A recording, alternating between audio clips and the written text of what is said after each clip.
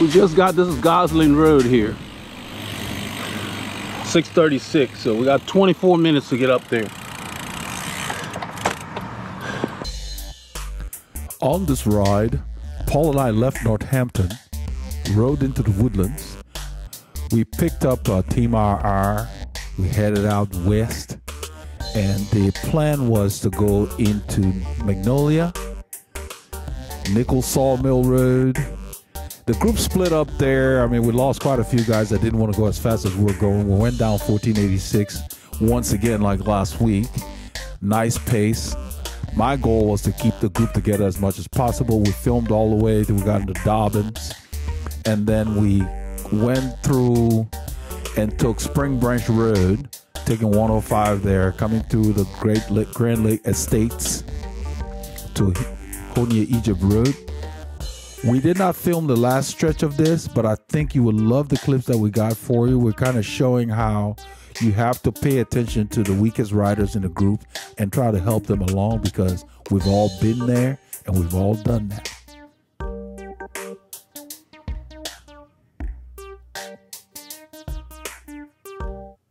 We're on Gosling Road. Just want to show you, these geniuses are making a new road with no accommodations for cyclists. You can see, this is gonna be 2 lanes in either direction. There's nothing special for us. And look at the wasted space in the middle. The right lane, but they don't want to invest in us, because that would make too much sense. So they've got the traffic rerouted on this side right now. Other bridge they're building across the way there, it's gonna be like this one. Hopefully they'll put a shoulder on there. If they don't, we're gonna take the right lane. They're making really quick progress too.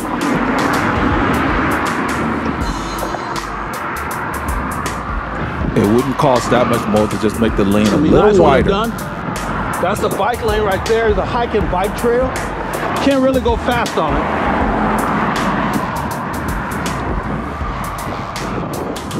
Yeah, it's not for fast riding. Over there. So they better put a shoulder there. They're replicating a bridge like this on the other side, which will make it very nice. Let's use the road. Come on. All right. Right now we come back in the afternoon on the hike and bike trail. Most of the time we want to chat anyway. And the reason why it's nice to have a shoulder is not every time you get on the bike you want to go fast. So if you're just chilling, nobody wants to impede traffic. That's why it's nice to make the lane either wide enough for cyclists or have a shoulder. So when we're not on the rivet, we can ride there and just casually take our time and enjoy the sights. That's what it's about. When I'm using the road, I'm moving, at least at this 22, 23 miles an hour. But when I'm just chilling, 15, 16, I don't like to be on busy roads. I don't want to be in a blockade to the other road users. Even though I have the right to be there, does not mean I should be a jerk about it. So we're warming up. We're a little behind schedule, but we're trying to get there as quickly as we can. And that's why we're riding 22, 23.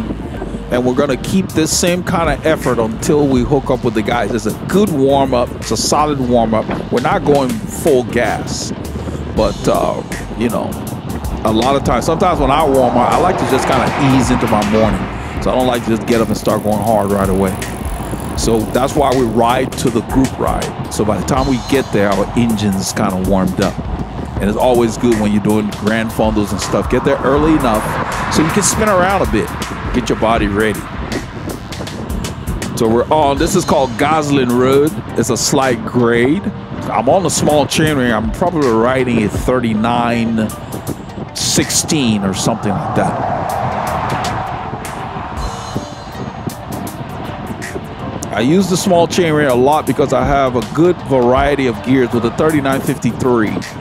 You don't have a lot of replications throughout the ratio, so you have some nice ratios that you can use that you can't find without cross-chaining on the large chainring combination.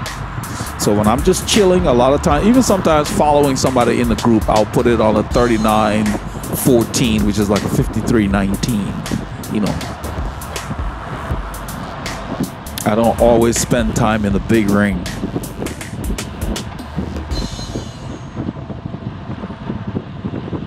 We're approaching Flint Ridge. Flint Ridge Drive is in the distance. The sun just came. It's like 6:45. I think we get daylight around 6:15 or 6:25, something like that. It varies.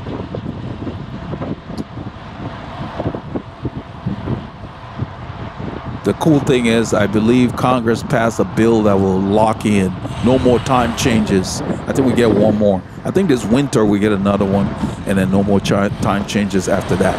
They're going to stick with daylight savings time throughout. I'm not sure if we get another change or not. I'll have to check.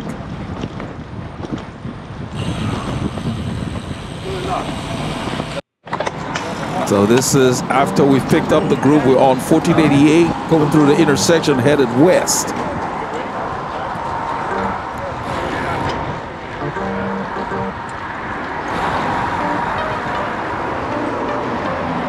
I'm rolling up to get on Scott's wheel up there. We started out with a bunch of guys. You will see the line, and there's a lot of riders here. This is Harry. Harry's new. Harry just moved from Seattle a few weeks ago, maybe 4 or 5 weeks ago, if I remember correctly from our conversation. This is his first time riding with Team RR. He was introduced to the group by Scott through the GroupMe app. That's Scott in front of me.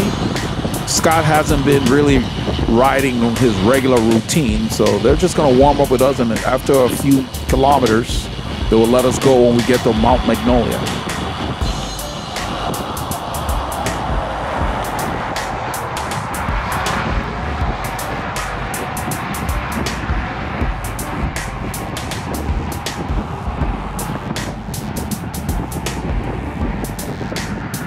So basically, I pulled up a little write-up on the daylight savings things I mentioned earlier. It says the U.S. Senate approved the Sunshine Protection Act in March 2022, that was this year, with the goal of making daylight savings time permanent starting in November 2023. Okay, so we're getting another change of time this fall, and then next year, once we get back to daylight savings time, it will just stick like that. That's what it appears to be. Because usually they change the time in November, you know, after the winter solstice. So this will be one last change this winter, and then daylight saving time will be the standard time. It makes sense. Just leave it like that.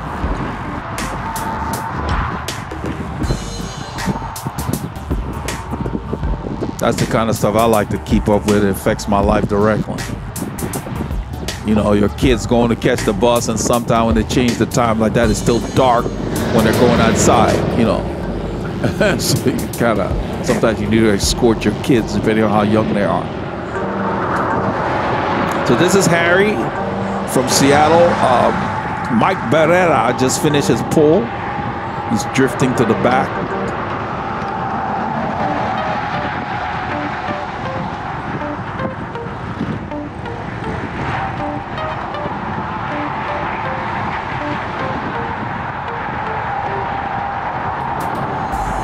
I've said it before that for the kind of cycling we're doing with the group here, it's not a competitive ride per se, but you know, guys always want to stretch themselves when it comes to a hill or going around a corner. So you want people to have their fun. But the goal should be to keep the group together so you encourage riders to keep coming out. You know, we got to keep growing our groups instead of just riding people off your wheel. No one wants to not be able to keep up. So stronger riders should just do things a little differently, take longer pulls or whatever. And if I'm feeling good and somebody does something like the accelerate or whatever, and I want to go with them, fine, I'll go with them and enjoy that moment. And then you will see us regrouping. And then you can do that with your group too. But to always just attack. After a while, you kind of want to pay attention to the weaker rider. This is Pedro. He's drifting to the back. I'm glad that he didn't stay up there very long. Pedro's been traveling. He just got back from Spain. And, you know, they were up there partying, you know, siesta time, whatever. And so he's not in the best shape right now. So he had a lot of problems on this ride. When he was in Spain, they rode mountain bikes and stuff. But, you know, you visited, you're on vacation. I don't think he was training hard. And so he gets back and he's struggling. You'll see we did our best to keep him with us.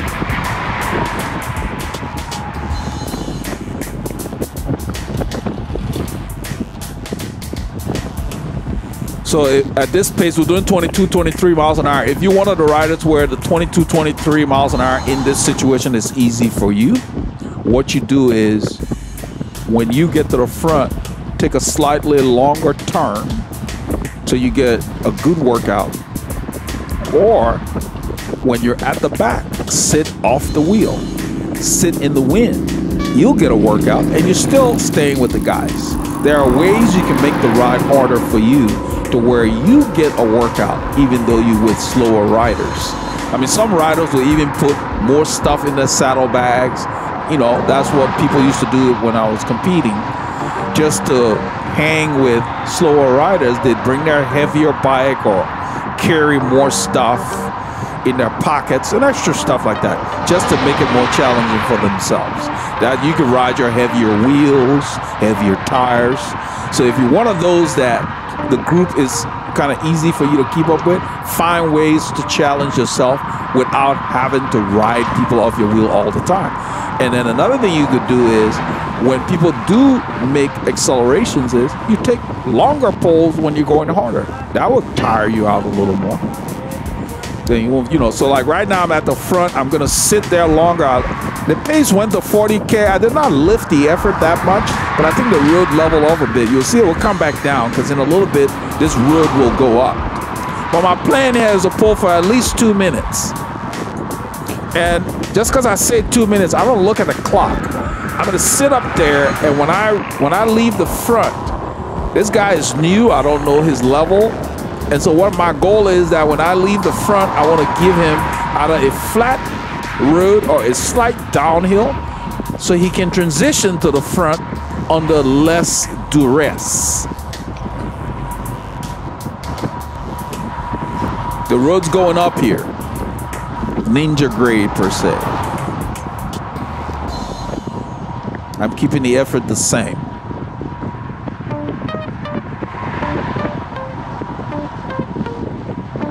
So that's what you do. You're feeling good, you feel stronger with your group, sit up there longer. They will appreciate it.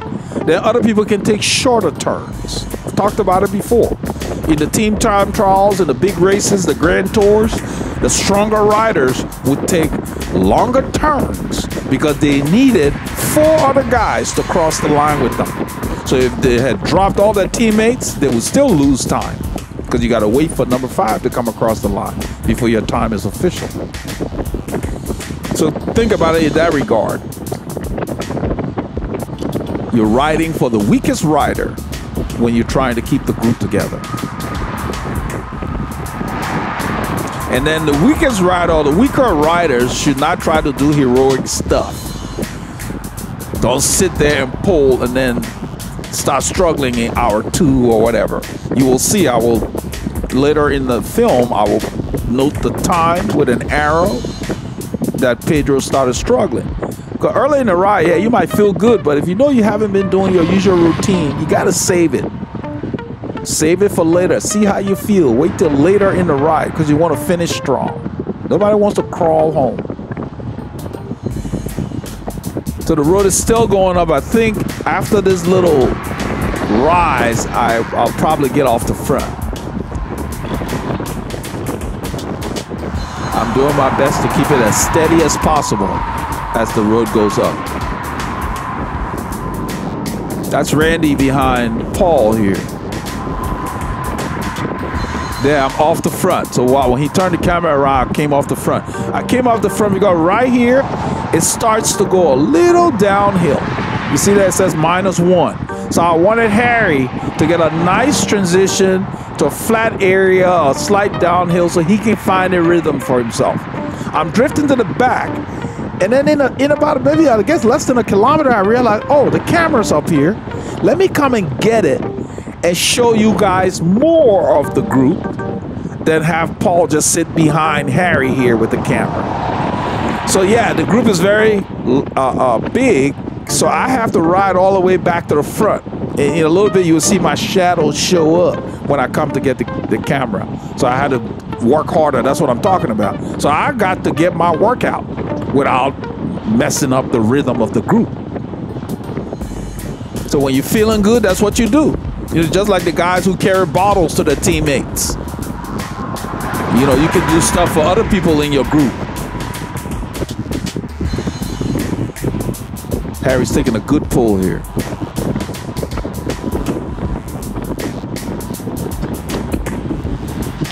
I think, yeah, this is where I get the camera. Okay, I came, look how long that group is. I came all the way from the back to get that camera. And then I'm just holding it to where you can see people coming through. I thought, oh, this would be more interesting than just having it sitting up there. I forgot to get it from Paul when I pulled off the front. Usually he hands it to me. You will see us do that throughout the rest of the ride. That's Mike Barrera from San Diego, California. I think Mike might be Belgian. That's Dan the man. He greets me. Hey, Dan. That's Mike S5, and then Scott would tell me he's the last rider. So I just slipped behind him. So the whole time I was there with that camera pointing back, I was looking down at the wheels to look for the last rider, to look for that gap. So Harry's done pulling. He's pulled up to the side there. And then I'm going to get behind Scott. Now, Harry does something here that is consistent with what I was talking about. I guess he was feeling good. He sits in the wind chatting with Scott. So if you're a stronger rider in the group, you can do what you're going to see Harry do. That makes it harder for you. And Harry just moved here from Seattle. He's not used to our humidity. You saw him take a drink there. In a little bit, you will hear him tell me, I'm already down to one bottle. I hadn't even taken a drink. So at the break, I suggested to him that you need to drink before you get on the bike, because down here, the humidity kicks in. So you can make your bottles last. Because right here, he's already almost out of, he's down to one bottle. That's what he tells me in a little bit. You'll hear him. He's drinking more because he's not used to this weather down here. The Pacific Northwest is different than the mugginess down here. So this is something you could do if you're feeling great. You can sit there and chat with your mates and you get a workout. Mo does that often in some of the rides. He'll sit out there, or after he takes a long pull, he'll sit in the wind. Sometimes Mo will go back and shepherd other riders that have fallen off back to the group. So there are ways you can make it more challenging for you without breaking up your group. So you see where Harry is. I was a little concerned because I don't know his level. This is my first time riding with him. I was watching to say, in a little while, you hear me tell him, get in there. He will ask me, are you guys filming? And I'll say, yeah, get in there, or something like that.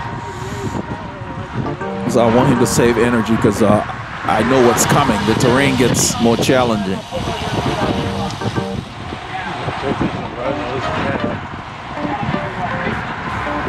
So if you're doing what Harry's doing here, you better be feeling good, because right now he's strictly in the wind, chatting with Scott. Well, Scott is in the draft.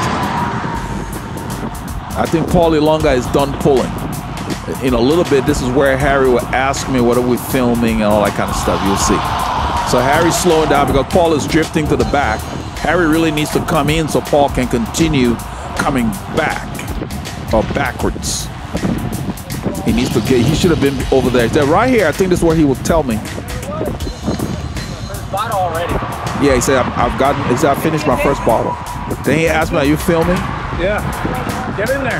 So I said, yeah, we're filming, get in there. I'm telling him to get in the draft because this road's going up. And he'd been sitting up there. And he doesn't look that comfortable. You know, he's actually working. So yeah, now he's getting on Scott's wheel. Yeah, he didn't look super comfortable out there. So he really needs to get in. Thanks, my brother. So I give Paul the camera.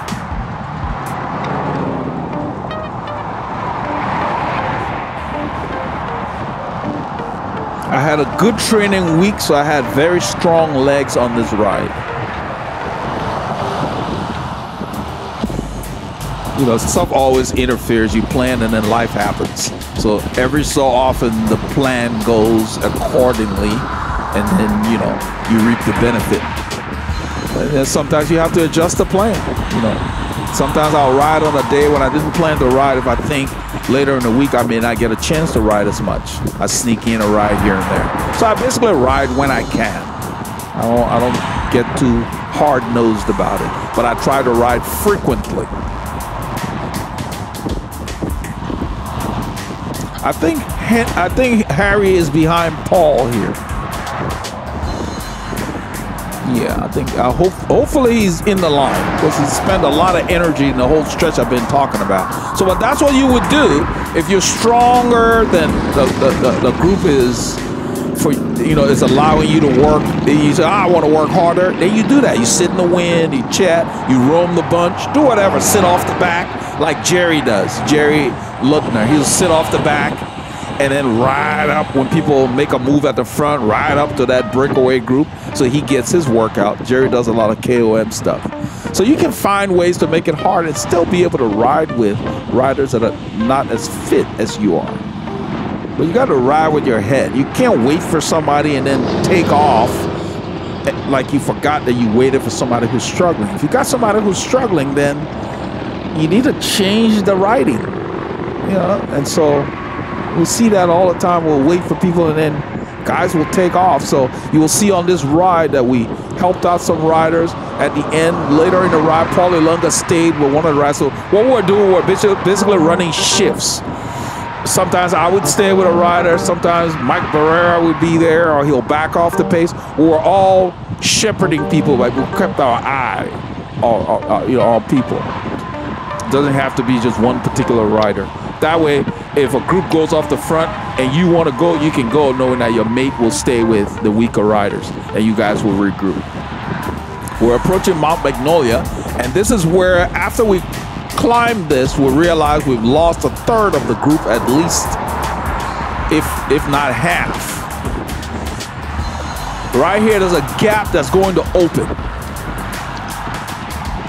I'm keeping my eye on these guys, because I don't know. I'm on the shoulder here. That's an entry lane, and then I see the gap opening, so I'm going to move left. Of course, I use my mirror to make sure nothing's coming in the main lane.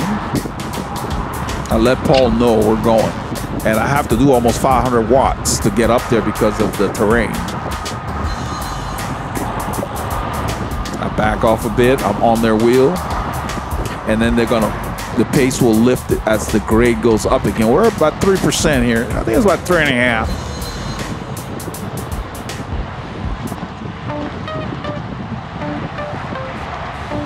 So when you ride, if your group does stuff like this and you want to be in the front, you got to simulate those efforts. So Pedro is in front of Mike S5 here. That's Dan the man on the right in black there. Somebody lifted the pace.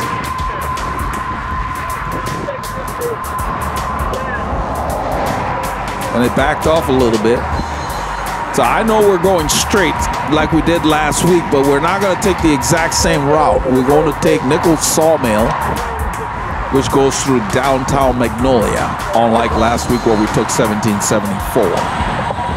The route was introduced by Greg Schott, but when we got to this point, they turned and went north.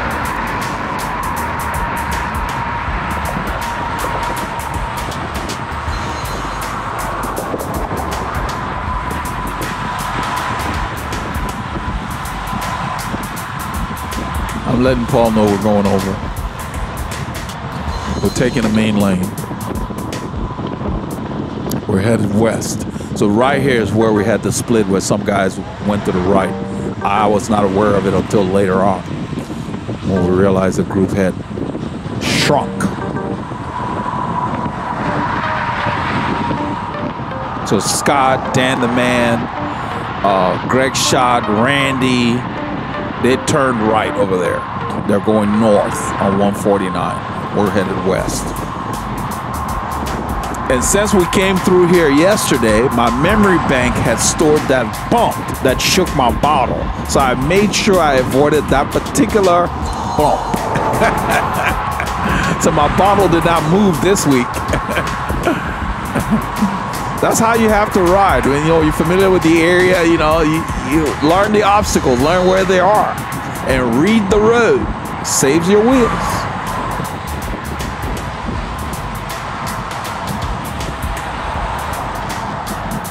This is where the construction barrels were. So we're getting back in the lane. And we're moving at a good clip here. 25 miles an hour. 41 kilometers an hour. So 25 and a half miles an hour, about 26 now. So we're moving. This is a good clip. When you start getting in the mid-20s, you're working. Even on a flat road, it's an effort. That's when you sit in on the wheels. We're coming up to that bridge, I believe, where the lips, they're never perfect. I don't know who engineers these, but they need to start focusing on making things smooth. So you can see the group has shrunk. We lost a bunch of guys back there. This is where we have those bumps where this concrete bridge meets the asphalt road. So I stayed close to the white line because to the right it was bumpier. And you saw it was much smoother.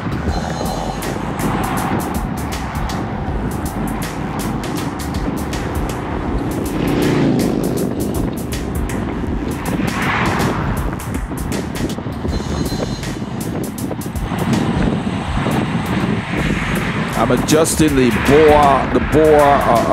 I really like those bore straps on the shoe, the closures, because you can do them like a millimeter at a time. Because after you've ridden for a while, your feet might swell, and so it's nice to be able to go down a notch here, a notch there. And I really love to let my shoes disappear, so to speak. So I don't mind tweaking them. But if you notice, I'm tweaking them where the road's flat. We have enough of a momentum. There is no gap in front of me. So while I'm coasting, I just reach down, and it's just nice. You can do the same thing with your Velcro closures. Don't be shy to make sure your feet are comfortable. You don't want your feet to lose circulation.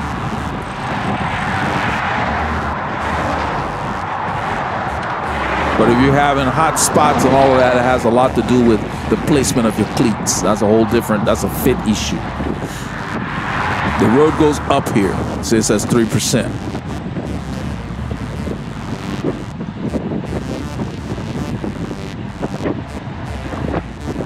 That's why somebody made a comment that hills hurt. I don't remember which famous cyclist it was. If you want to work out, you want to get in shape fast, ride hills. It uses the muscles in a different manner, and you work. You get stronger quickly than just riding the flats. Doesn't mean you should only ride hills.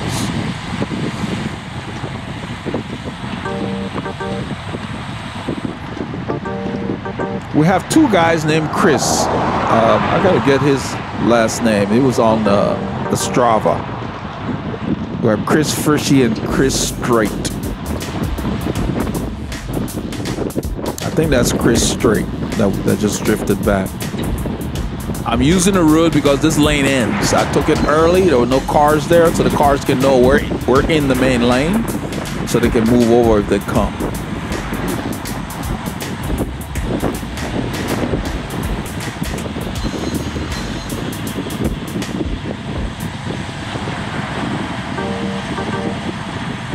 I use the wind here to slow me down. I don't have to brake. I don't like touching my brakes in the pace line.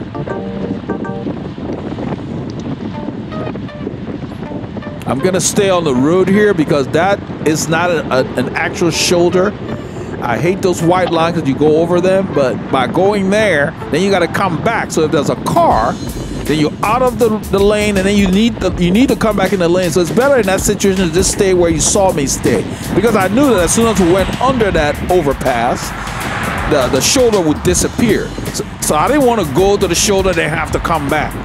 It's better to just stay in that position, especially when it's busy, so the cars know that you're on the road. Because once you leave the road, they're going to be coming by. Now we have a shoulder that is more permanent, although the size will vary, but it's going to be here for a while. Then you get on the shoulder. And it applies if you can see it happening in the distance. The earlier you position yourself, the better off you are, and the more information you're giving to the other road users early that, hey, I'm riding here, this is where I am, this is my position, instead of you having to dart into traffic of the road's ending. It's the same thing I do in my car. When they have a merge point where a lane is ending, as soon as I see the merge sign, the first available opportunity, I'm taking the main lane in my car. In our city here, everybody wants to wait till the last minute. They're running out of road. You know what I'm talking about, where that triangular point is, and then they're jamming in there. Everybody's got a break dance. Why wait? Get in early so that the traffic is smoother. Don't wait till you're running out of road in your car or on your bike. Get in early. So everybody has enough information. You're telling them early enough what you're doing. We're coming into the area near downtown Magnolia, Texas, but we're not going to go through downtown like we did. We're not going to do 1774 on the eastern tip of downtown. We're going to go kind of southwest. That's why I'm telling Michael we're doing a left turn. So we're going to take this, I think it's Buddy Riley Road, they call it. We're going to turn left. It will take us to downtown, the Nichols Sawmill. Right here is where we discovered that the group has shrunk and that we lost the ride. The guy who put the route out there, he put a map that we've lost him. But I looked at the maps. I'm familiar with the area. We've been out here. I mean, I don't know all the exact turns, but by looking at the map, you get a general idea. We were supposed to go further west than we ended up going, but you know, regardless, broke off back there. this is when he's telling us somebody broke off at the back.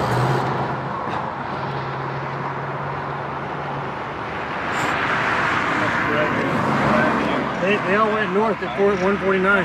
Sorry? They turned off. Did they? Pushing his route. So they're talking about Greg, Scott, and the rest of the guys that turned after Mount Magnolia, because this was Greg's route we're supposed to be doing. I'm going to tell Michael that we're going to have to sneak across because the light won't change for us.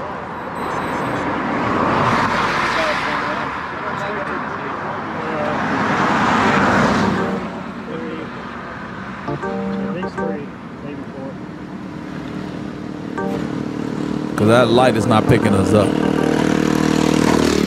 When it's clear, we're going to have to sneak across. I don't think it's going to change for us. So Darren said, let's sneak forward. There's a car behind us, but he's not close enough to trigger this stuff. So we're going to turn. This is Buddy Riley Road. It's going to take us through downtown Magnolia. They've been doing a lot of improvement on the roads, new pavement or whatever. And apparently the last time these guys came through, there was some gravel sections. You'll hear Mike S5 ask, are we going to go through the gravel? I'm not familiar with any gravel section. I haven't been out here since last week when we went on 1774, which we didn't come this way. So he didn't want to do gravel again because I guess maybe a few weeks back or whenever they came through and the road was shaved the way it was all dirt.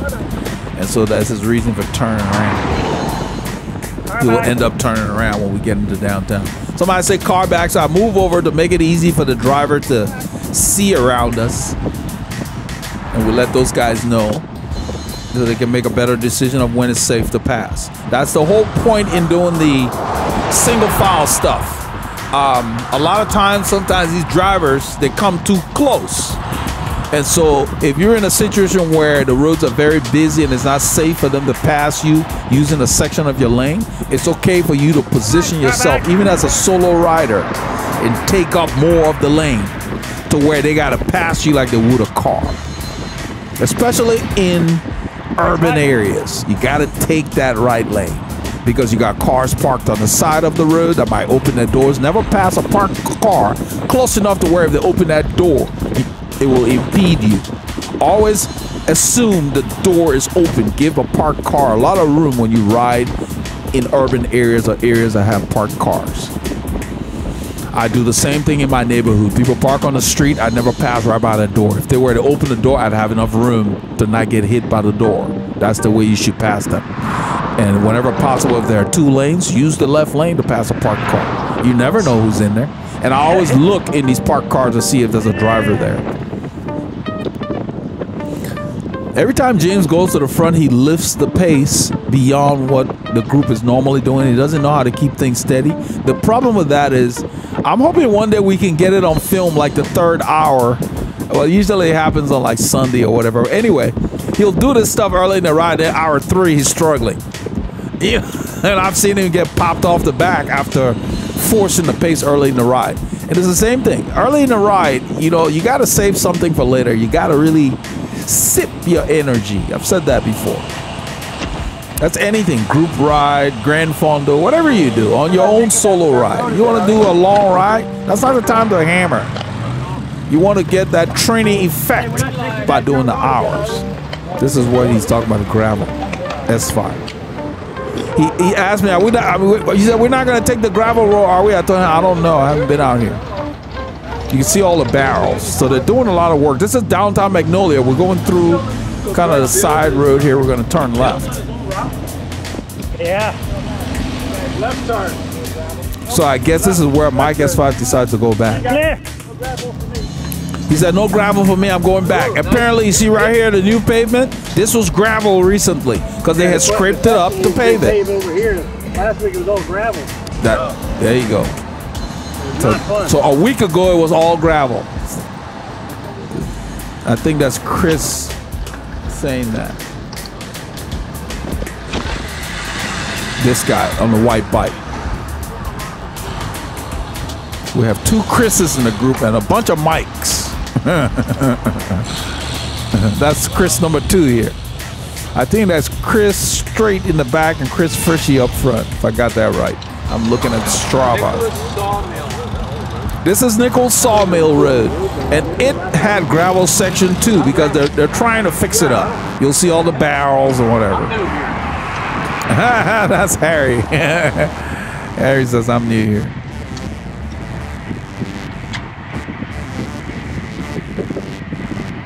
And Mike Barrera in front of me here is also new, but he has put the effort in to learn the area. So he's learned the routes quickly, and of course he was watching the film when he lived in San Diego, so he got some of our early, excursions that when we leave in town. But he's picked up on the routes. He likes the forest, so he heads out. He says it's God's country. He loves the trees, the forest, the deer, that kind of stuff. That's what it's about. Go outside and enjoy being out. All right. Okay. Copy. I let Paul know if what's his name, James keeps speeding.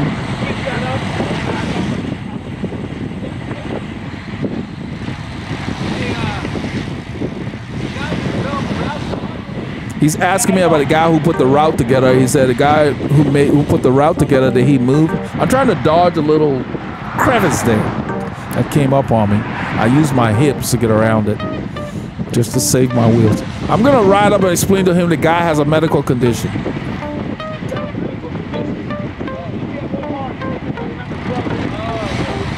Yeah, he's taking something. I think he had like some high blood pressure problem or something he was taking that was suppressing his heart rate, and he was trying different medications over time to see which one would not interfere with his ability to go hard on the bicycle when he's exercising. And so until he gets that sorted, he's doing a lot of long, steady rides. That's the kind of riding he's doing. That's what I explained to Mike. Greg, his brother is also in the area that rides with us. Hey, man. Greg and Doug, the brothers, shot. I'll tell you something about my guess. He was debating if I should split with those guys. I know. Yeah. What Paul is saying is that what Paul is saying. He's telling me what Mike S5 said about the gravel road and stuff back there, and whether he's going to ride on gravel or whatever. But what Paul was saying was he thinks that Mike S5 was debating earlier whether to turn with the guys that went on 149, and I guess he changed his mind. So that's what we're talking about. So this is Nichols Sawmill Road, and in about a kilometer, I see the car coming. It's getting crowded. It's construction. You see where I am? I'm letting the drivers know we're going to be using the road. Yeah, everything is cool. I'm asking if everything's okay because someone yelled in the back, and I looked back and it looked okay. I didn't see anybody have a problem, and I was asking Paul if everything was all right because when the wind's blowing, you can't hear verbal stuff very well. I'm kind of keeping my eye to 2 or 3 guys behind Paul. So right here, I'm letting the drivers know we're going to use the road. There are drivers behind us. They're patient, but I'm placing myself to where they won't pass. I didn't realize we were turning here. That was kind of late.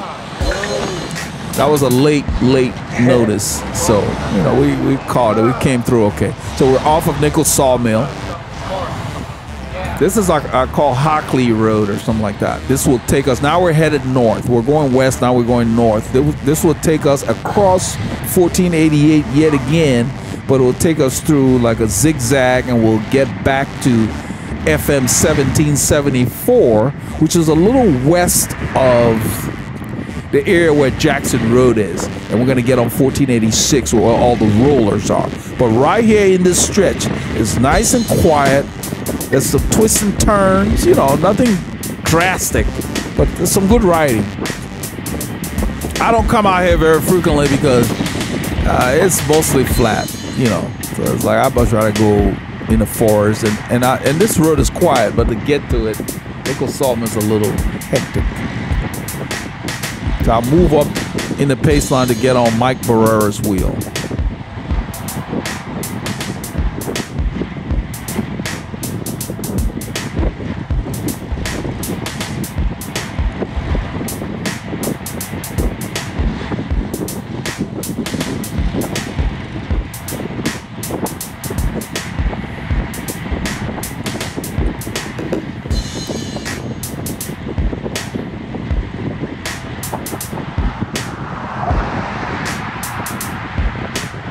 These are all subdivisions. These are nice secondary roads, houses, farms, ranches. You know, people live here. There's no industry. So we're going through other people's neighborhoods. It's quieter.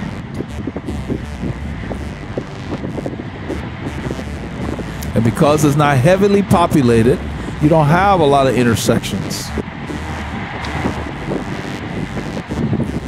Allows you to keep your effort up.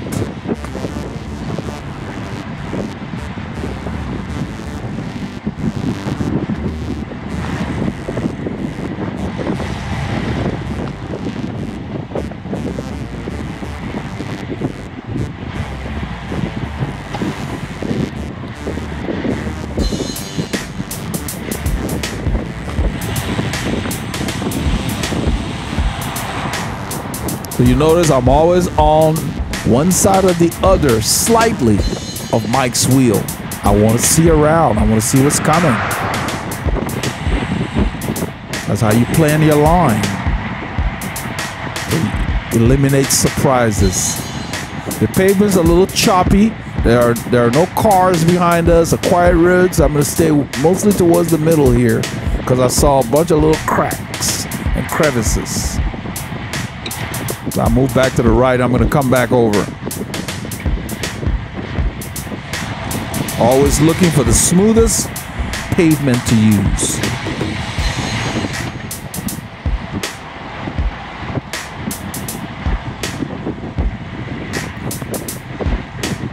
I'm in a gear that I can rev from 75 to 100 and something. I don't have to do too much shifting because the terrain is flat.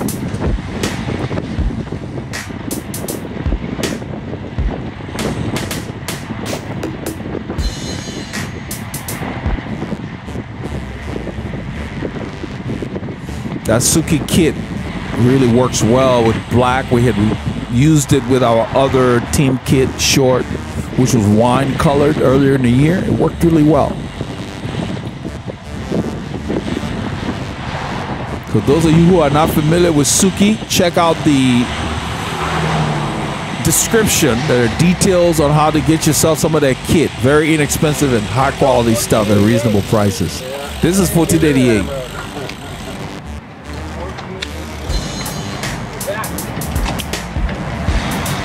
We're going back across it. I like the way we came. I don't like riding 1488 when it gets very narrow, because it gets very, very narrow into Magnolia. I'm gonna go to the front. They're slowing down too much, so I just want to keep us moving. James is off the front as usual. because for some reason he does not hold a consistent pace, and that wears the weaker riders. So I go to the front and I keep it steady, but steady enough to where I know we're going to catch him. I'm getting around at 20 miles an hour. We're going into the wind somewhat. Wind's blowing, I believe, from the east from our right. And this road is turning. So he's starting up the power. So he does a lot of short accelerations and just sits up. Yeah, I don't get that. Even in a crit, you got to go longer than that. So a lot of the guys have not been coached in cycling. They never competed. They just ride. So they really watch TV and they see stuff. They don't really understand why the guys are doing what they see. That's another reason I explain what's going on in these films. They don't understand it, so they come out here and do it on a group ride, and they don't understand why it doesn't make sense to the riders who have competed and who have been coached. It's not logical. The guy's gonna let us go. He's gonna blink, and we just turn. This is like a three-way subdivision here. A nice road. So he blinked up. So Paul thanks him as we go by. And Harry went around in that corner, and I believe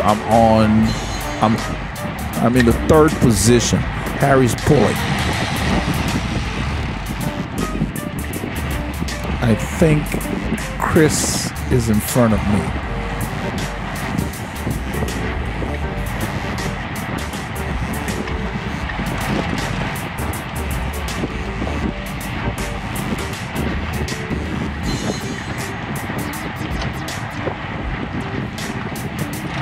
You can see we're holding 21, 22, something like that. That's the way your group should ride. Instead of you having to stop and wait for somebody, keep it steady.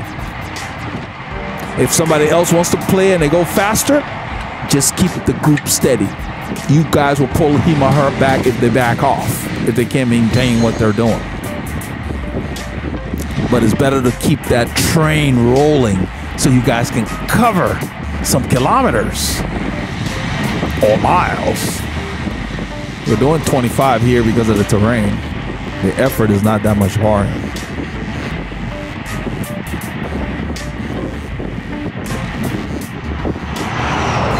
But this is the way your group should be. You should just be moving. Steady she goes. The turtle.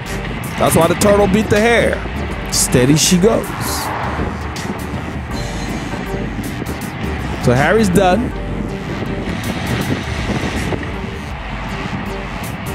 And I think that's Chris there, yeah. So Chris was one of the ones that was struggling in the later part of the ride.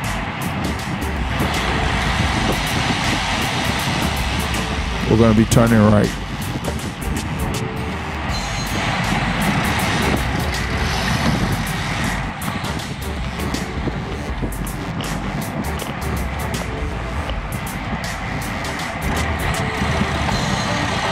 There are gaps. I'm going around him. I think we're coming to an intersection. Mike will see the gaps up there. He's going to come to close it. Because we don't need any gaps. You got to keep it tight. You guys heard on one field Mo was saying, no gaps at the end. It takes less energy to sit in there than to close gaps. There is an intersection here. Oh, this is 1774. So we're going to go south. We're headed east right here. We're going to turn right on 1774. Now I'm going to let them know, we didn't go far west enough. But it's okay. We'll go to Dacus or something like that. I just said we can make it up.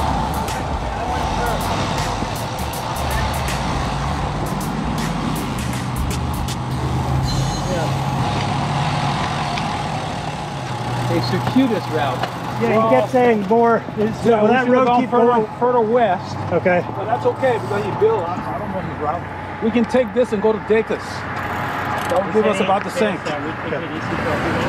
So this is where Pedro puts his first request in. He probably didn't get it. He said, can we take it easy? Mike says, we're already taking it easy. And so Paul is laughing. Because we've all been there. Pedro's getting tired. You know, he said, why don't we take it easy? Mike said, we're already taking it easy. And so Paul's laughing. So we turn here. I heard the request, you know. I don't have a problem with it. I had a pretty hard training week anyway.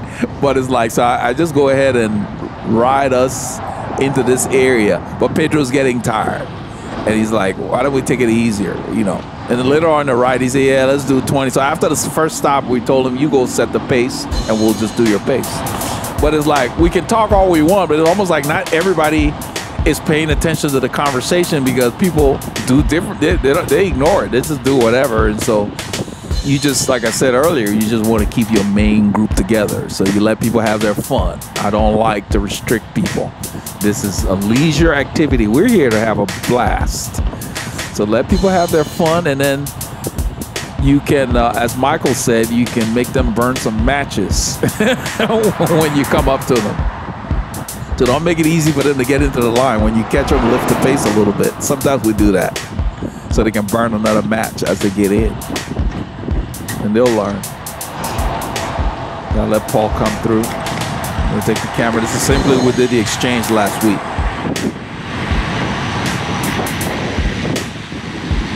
So what happened is because of how we were riding Mount Magnolia, some of the other guys are like, we don't want no part of this. They went a different route. So you can run people off when the pace is not what they want to do for 3 hours. And that's okay. If that's what you want to do, you do your pace. But then you try as much as possible to keep the core group together. So that's Harry. Harry's rolling through. I don't know if somebody else is there. I guess I'm the last guy, yeah. So what I'm doing back here is I'm not going to draft meticulously. I'm going to sit a little to the side. I'm on the shoulder. They're using a road. It's quiet. That's fine. This shoulder is kind of narrow. Most of this stretch we ended up using a road. Look at that line. The line is nice and tight. But I'm sitting back here to just kind of keep the effort up for me, because if I get in a draft, it gets a little easier. This is a good sized group. So I ride back up. I'm sitting on the shoulder still. From time to time, I will get on the road and get on the shoulder. I was varying it based on the condition of the shoulder and how busy the road was. You know, there's nothing wrong with where they are. The cars can move over as they go by. But a lot of times when we come through here, we use the shoulder. If it's just you, use the shoulder. The shoulder's it's wide enough for one bike. And especially, you know, we're in a line, our heads are down, we're not conversating or whatever. The drivers can see you guys working, they don't mind. Or if you're out there goofing off, you know, stay on the shoulder or, you know, find a quieter route. You're like, if you're just chatting and chilling, and don't go on busy roads and block people. Let them go about their business.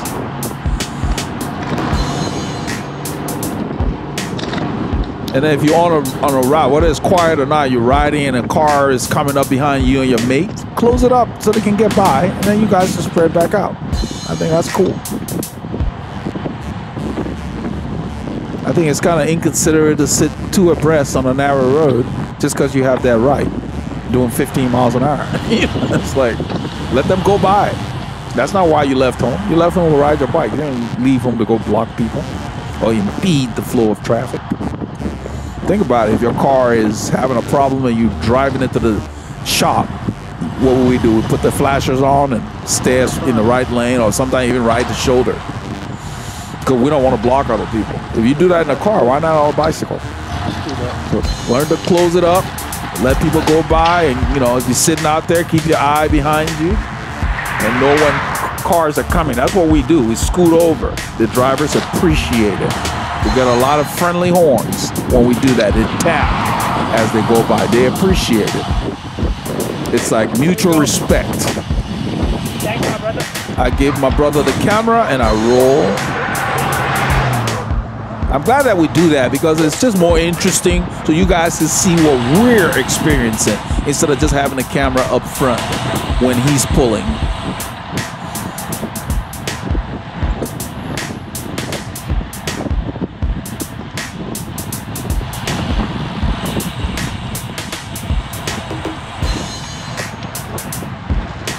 So I cannot stress enough how hard I recuperate. You probably expected me to say how hard I train. No, I recuperate harder than I train. I hope that makes sense. Because resting is the other part of training. So resting is half of training. You work and then you rest. I rest hard. That's when your body really improves. So the only thing that, oh, you rode great today, I gotta go do more. You better make sure you're getting enough rest. Make sure you're getting enough sleep. Soaking in the tub, massaging, whatever it is you're into. Rest. Let those muscles build back up when you tear them down. But then when it's time to ride, you gotta have specific training at the specific levels of effort. You can't do the same thing on every ride, because then you would just be tired all the time. So anyhow, that's what it takes. So when I say I had great legs, that's from resting. It's not just the work. Work and rest, that's the whole training package.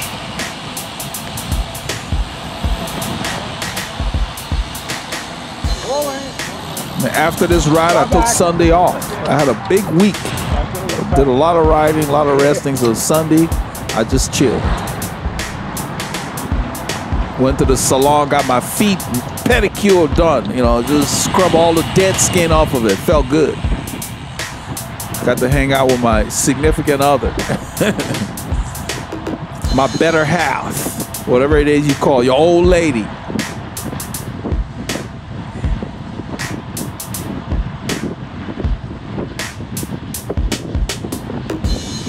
My daughters call me an old man. I tell them I'm Mr. Old Man to you. You want to call me an old man, you got to say it with respect.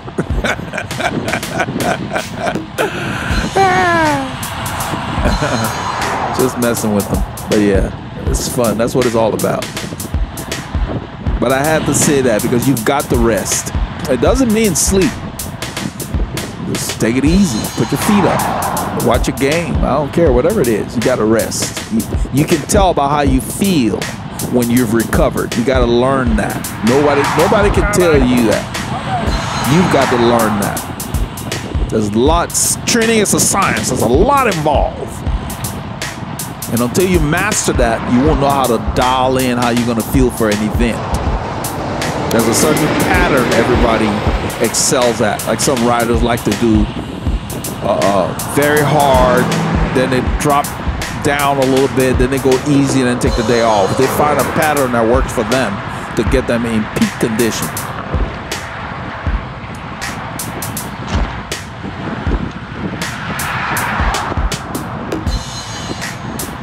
I got on the shoulder there. I think well, it wasn't that busy. I'm not sure what the shoulder's nice and clean.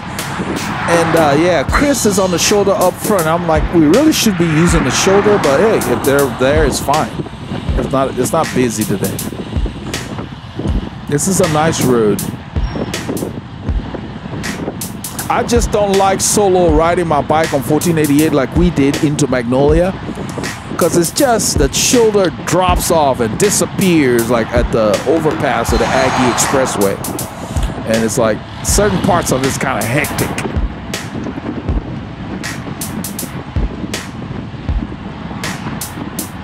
And they don't have big hills on 1488 once you pass Mount Magnolia. So I'm like, why do I need to deal with a lot of traffic just to ride a flat road? I can get that anywhere.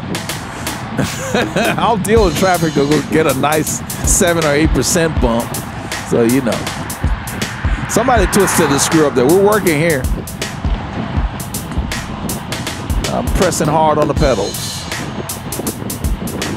And this is where I'm getting my workout. So even though I'm not pulling, I'm sitting in the wind. And so I'm challenging myself. That's what you can do, is to where you don't have to go to the front and break up the group. Work when you're back here. So both of us slip back behind Harry here. That was Mike. I think it was Mike at the front. I think he's pulled off now, yeah.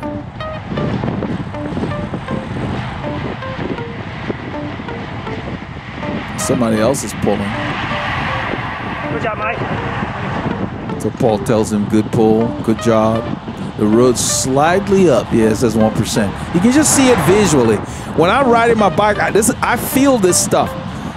Because you're on the road, you can't really see it except from a distance. But when you're riding, you can tell. You just feel it.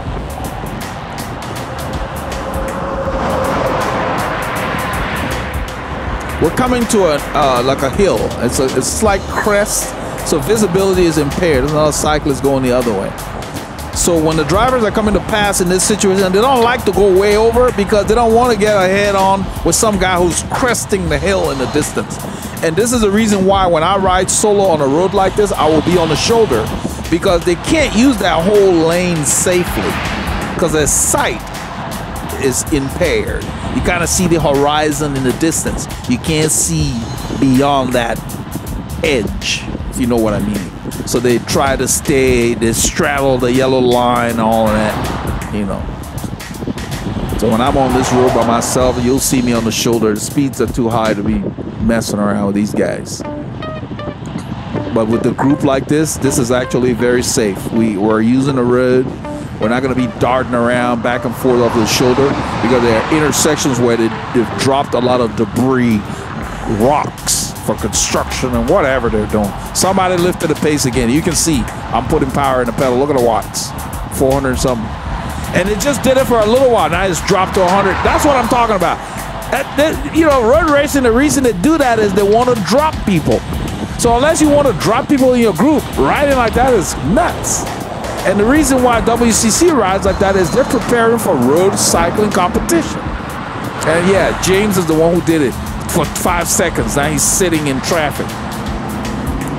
So what ends up happening now in a situation where we were riding aggressively, this is when you would attack him for that effort, so he can burn another match to get back in. You lift the pace here.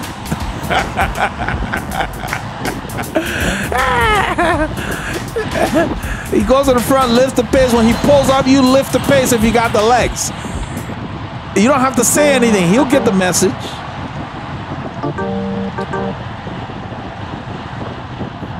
Mike Barrera was telling me a story. He said when he started cycling in San Diego, he was in a race with like the Pro 123, which is the fastest groups. And he was sitting in the pace line. Everything was nice, and something made him go out into the wind to go to the front. He said when that wind hit him, his effort level went up. And after a short while, everybody started passing him, and they were laughing because they had done it before and they knew. And so he said he gets to the back of the group and he's like at his limit and he's working, trying not to get dropped. And there's one old guy sitting on the back, and he looks, Michael looks behind and sees the guy, and the guy said, "I'm the gatekeeper. I'm here to make sure nobody gets dropped." He said that statement from the guy gave him a slice of adrenaline, and he got back in the line. Sometimes that's all it takes is a little push, a kind word, a word of encouragement. That's all you need, because it starts in the mind first. You quit in the head first. You give up, and then the body quits. You know, so that's why in road racing they'll stretch the elastic with these attacks back and forth. They want to see whether you believe you can do this forever. So unless you've been training like that, it wears you down. You just get tired. You're like, enough of this. I don't want to deal with it. We had a guy named Robert LaPlante. One day we're riding out. I told Paul the story. We're coming down McCaleb Road South. All of a sudden it got hard, and Robert was like, "Who did that?" And then Darren told him it's Mike that did that. And Mike did it again. Robert said, "All right, I don't want to deal with it." So it was a Sunday. Here we ended up dropping. That's Chris. I think it's Chris Strait. He's gonna go and lift the pace. He does what James does. So these guys are like, we're not following him. And I'm just sitting in watching. I don't think he's that far up ahead. But that's what breaks up the group. He's got a gap on those guys. Well, it's changed the pace. Pedro's already struggling. Pedro had already asked, can we slow things down a little? So he's sitting there. They're riding up to him. I guess he backed up a little. But if you're going to go up there and lift the pace for just 10 seconds, that's not going to drop anybody. So I don't understand what what I see on these rides, you're not dropping anybody with a 10-second effort like that in this situation. You got to make it longer and harder. I know they add up. Every little surge adds up, but if all you're gonna do is 10 seconds, please. Yeah, that's not enough to do anything. So I don't know what he was doing. Maybe he was just going to the front to take a pull. It could be anything, but it's hard to figure out what some of the riders do in these rides. I don't say a whole lot. I like to speak with my legs. You do something, that's what Mike Barrera did. It's off camera, but Chris made the same move, same guy. We had stopped at the store. Then he takes off. After we had been discussing that this guy in front of me in the black, Pedro, is tired, you know, but Pedro, go set the pace so we can hold your pace. Pedro goes, he sets the pace. So then Pedro pulls off. Chris takes off like he didn't hear anything we had been talking about. So we let him sit out there. But when we got up to him, Mike lifted the pace. Because when you do that, he'd already slowed down. Well, if we come by and we lift the pace, you got to burn another match. You got to raise your pace to get in the line. You do that a few times, they'll learn real quickly. The road goes up here. Now, Harry's sitting on the right, and he's spinning very high cadence, but he's in the wind. And so I was thinking, why is he there? So I figured maybe he knows what he's doing. But I was watching him. In a few kilometers, he will slip to the back because he's expending a lot more energy than we are. So unless you really want to be there, you know, if you're feeling really good, you're feeling real strong, and you want to be there, you need to get in some shelter. And I'm just watching him. I want to see if he wants. I had been behind him leaving a gap, but he never filled it. So then once it started going harder, I closed the gap. This is where we just passed him. And this is like a downhill. What is that, -2? Yeah. He's got to take a breather because he's been working so hard out there. That's the rocks that we avoided last week. So we're on the road. It's quiet. I got my eye on the traffic behind in my mirror. So I love the mirror because when I'm riding solo, I can decide when I want to use the main lane. When it's not busy, you can see you don't have to turn around. So I end up using more of the road now since I installed the mirror. You know, it's been a while now, but it just gives me more peace of mind. I know what's happening around me. So Harry's behind Paul somewhere back there. He had to go into shelter. You can only do that so long unless you're really feeling good, you know. So those of you stronger riders in your group, you do what you saw Harry doing in this situation, sit in the wind. That way the whole ride you're working hard so you can get your workout. Because if the bigger the bunch, if you sit in a bunch, you're not working that hard. It's an easy ride. That doesn't get you strong. So you sit in a bunch, you save it till you want to go hard. That's what riders do in competition. But on a training ride, like the group rides, the training workout for me, for us. So it's like if you come in to get a workout, I want to work as hard as possible without getting dropped. That's my goal, where possible, you know.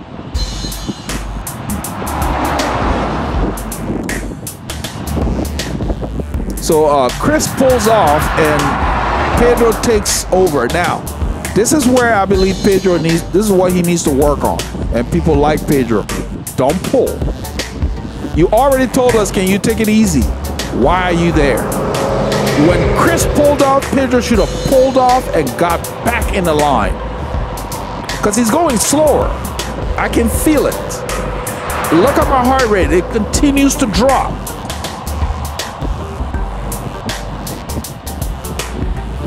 So he's expending energy here that he could save to stay with the group. We ended up waiting for, you'll see in the upcoming parts of the film. So he's working very hard, punching a hole in the wind when he could use that energy to last. Now he pulled off. He shouldn't have taken that pull. He should have just gotten off the front as soon as Chris got off. So now, at this part, we're on Springbranch Road. This is after the break. We're coming back in town. This is a little over 2.5 hours into the ride. we've already waited for Pedro at the corner. Yeah, man. Because he's struggling. I'm worried about the black arm sleeve, but it works fine. Yeah, man. I was on the fence about it too, man. I was like, man, I'm gonna just try it. If it's too hot, I'll put it in the pocket. What we're talking about are the arm sleeves that we wear that come in multiple colors. The links in the video for those of you who don't have a copy. They're the only ones in my entire cycling career that I've been able to wear above 75 degrees Fahrenheit in warm weather. I mean, 100 degrees is just nice. And they do evaporative cooling, so the more you perspire, the cooler they get. If you want to wet them before the ride, you can. I don't. But they work, and they're a third of the cost of the branded ones. So go figure. They're like $12 or something like that. And the other guys are selling theirs for like 25, 30 bucks, $40. And I can't wear them for 30 seconds. Then they call them summer sleeves as well. These are not arm warmers that will keep you warm in the winter. These are arm warmers that give you SPF 50 or now they do UPF 50, whatever it's called. Anyway, it shields you from the sun, but those things breathe so well. I've got a few copies in different colors, and I just love them. Any ride longer than 2 hours, I put them on, especially if I'm going to be out in the sun. My short early rides, I don't bother, because if I'm just doing like 90 minutes or something, it's early in the morning, I don't bother. But all these rides where we're going to be 4 or 5 hours out there, I put them on. They work. And everyone's been asking about them on the ride, so I'm always putting the link on our group me for them to get themselves copies, because they just work. You see how the black shorts work with our Souke jersey? So yeah. Souke has been very good to us, so we're trying to do some promotions to where you guys can get reasonably priced products. Use our Veloharmony code, you get additional discount. Use the word Veloharmony. Souke Sports. The link's in the description.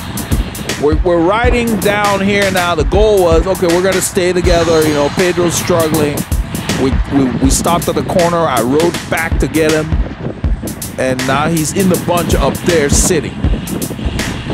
But his own buddy will be the one lifting the pace that will cause him to get dropped. Because James is his buddy, they're tight. James, Robert, you know, that's that little clique. Every group has their cliques. Pieces of, look like particle board on the road. Pieces of wood somebody dropped.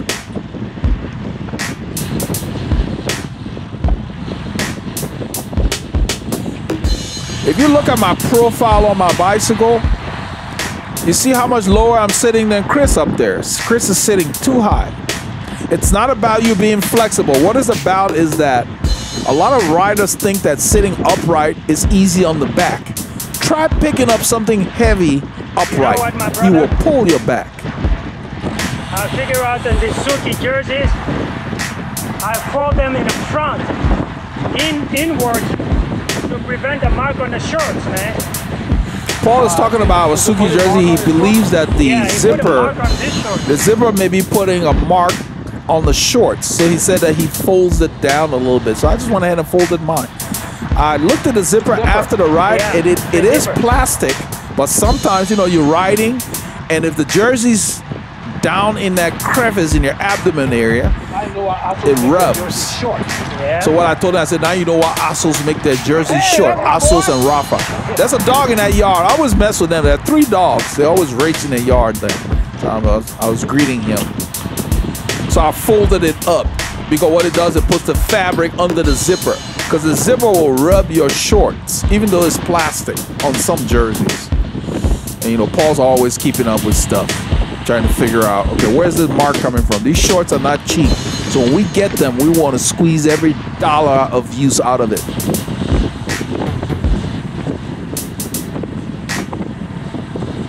I don't want to buy anything that's not necessary. So when I buy something, I take my time, I get the best quality stuff for the money, and I want to get my money's worth.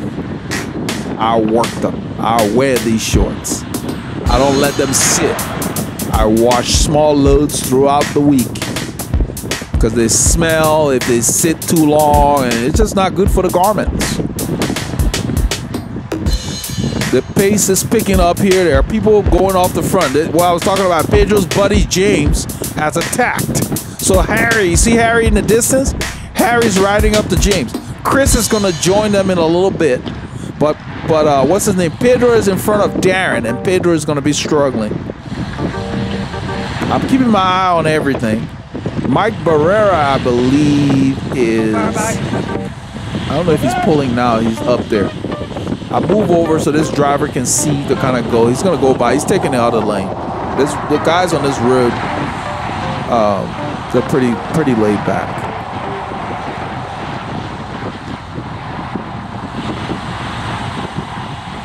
The way drivers behave on the road has a lot to do with attitude. It's not just towards cyclists. It's towards other drivers. It's an attitude thing. Some of them just have a bad attitude, but not most people do. But it's the ones you remember that do stupid stuff or crazy stuff. You end up remembering that. Don't let that ruin your ride. Misery loves company. Don't let them ruin your ride. Give them a wide berth. Let them go on by their business with their craziness. If you have to get off the road, get off the road. Let them go.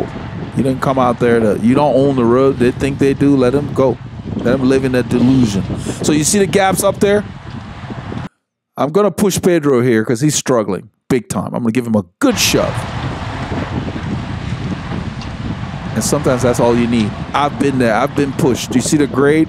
It's going to be between 1% and 2%. We're almost 3 hours into the ride. He's been struggling since 90 minutes into the ride. And then that little pull he put back there on the highway, he could have used that energy here. That's the point I'm pointing out. He's got to learn that. We don't want to leave anybody out here. So I'm watching. I don't want Darren pulling either because Darren is still not in top shape. Those of you who watched the film last week, Darren was struggling. So the gaps up there to those guys, I'm going to go in front of Darren and give him my wheel. Just block the wind for him. I think Mike Barrera is behind Paul. He's here with us, I believe. Yeah. So we're going to ride. The guys are not that far. You know, when James makes those moves, it's not sustainable because two reasons. He can't go hard very long, or he hasn't been preparing himself to do that. Secondly, they don't ride together when they're up front there because James doesn't place himself properly to give those guys a draft. We'll be on a road where the wind's coming from the right and James will be sitting next to the yellow line. Well, he should be by the white line so we can echelon. He doesn't do that. I don't know if he doesn't know that or whatever. So those are the kind of things. So where the group behind us working together has the advantage. There's Mike. So Mike's sitting in right now. Mike is aware of what's going on and what we're trying to do. Because we had talked about it earlier in the film. I had written up to him and I told him, when James does that, let's just keep it steady because I want to keep the group together.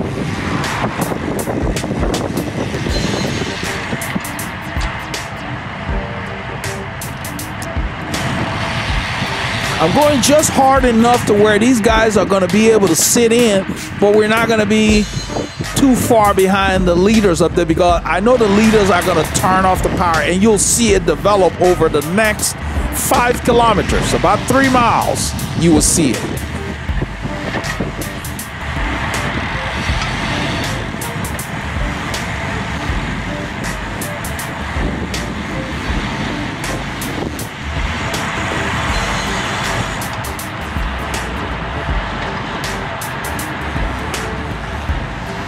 I'm keeping it steady so these guys can get a rhythm. We're going to be going downhill in a little bit. This is the 9% climb the other way that's coming, and we dropped to like 33, 34 miles an hour, something like that. 50-something kilometers an hour without even doing anything. There you go. 53K, 54, 55.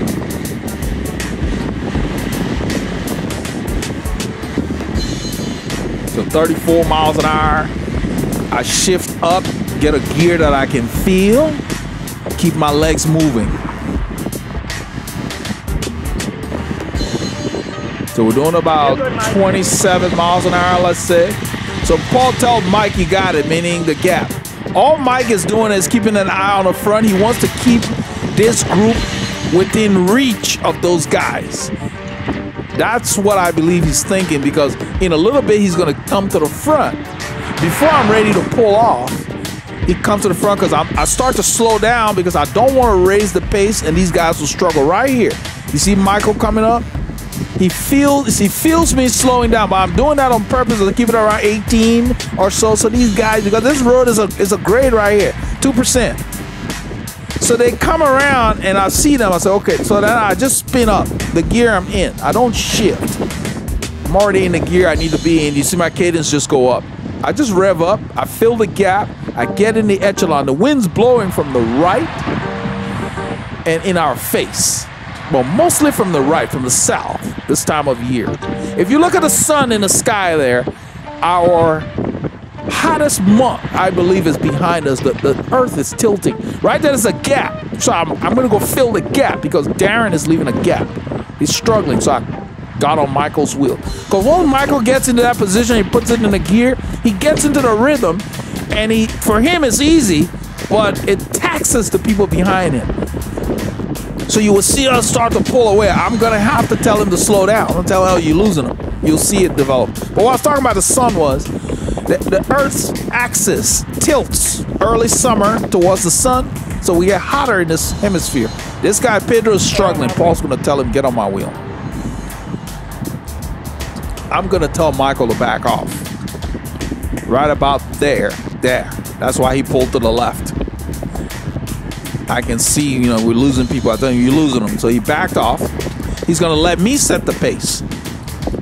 And then Darren and them are coming closer and closer. So Pedro's on Paul's wheel here. Pedro is on Paul's wheel. I'm watching my mirror. And as soon as everybody's together, I go ahead and just edge it just a bit. So we keep the guys in front, and I think Michael is going to get in front of Paul here. Yeah, okay.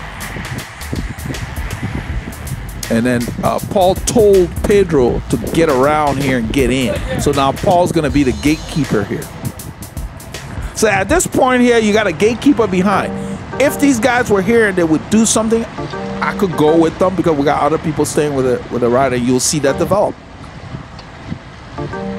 The guys are always testing, you know, let's push the pace, stretch the elastic. They see that stuff on TV. They don't really understand why it's been done. I think that's what most said. A lot of these guys watch too much TV, you know, come to the ride and do what they saw on TV, but don't know why they're doing it. So you let people have their fun. As long as it's safe, let them do their stuff and just speak with your legs. So I'm keeping the effort. I got my eye on them. I'm just by feel, keeping it right around there. Because this is a grade, so we're doing like 18 miles an hour or so, almost. And I know it's an effort. The wind's coming from the right. Pedro really should be on the left of Michael there a little bit, get more of a draft. There are a few cracks and crevices, patina coming up. I'm going to point to them. And Pedro's so tired, he's going to miss it. Paul's going to tell him right there. He actually rode in a crack. That's how you know he's tired. And that's what we mean when we say you're riding cross-eyed. You're so tired, you can't make those corrections. Well, you can have crashes and other things. That's the time to back off because your fitness is not there. I'm aware where everybody is. I'm watching and just keeping the effort the same, just by feel. Just the pressure, keeping that pressure going.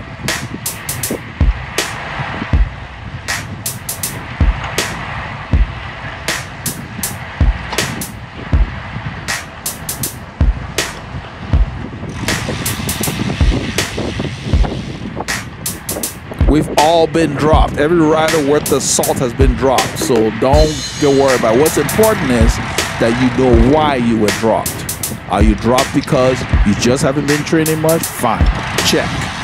Are you dropped because, oh, I don't feel like doing this today? Check. If you don't know why, then it's a problem. And it's a problem for only you.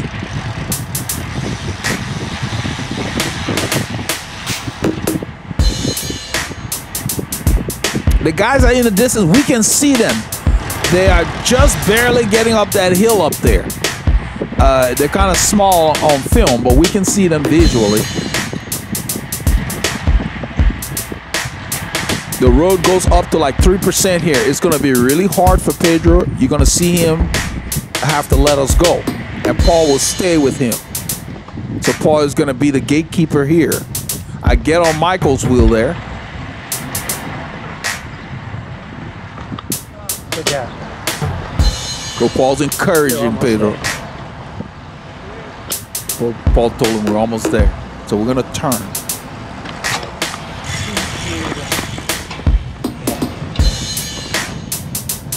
And it may not seem like much. I mean, we're right there. He can see us. But when you're dying, that might as well be 2 miles. Paul's going to get in front of you. Okay? Paul tells him we're going to get in front of you just to give him a wheel to follow. Now, I'm aware they're back there. I can see them in my mirror. And so what I'm going to do is as we ride, as we go over these hills, in a little bit, I'm going to edit for time. As we go over these hills, I'm going to make sure they can always see me. Because having a visual object encourages you to keep pushing. That's the same thing where if you break away from the group and they can see you, they're most likely to try to catch you when you're within sight than when you're out of sight.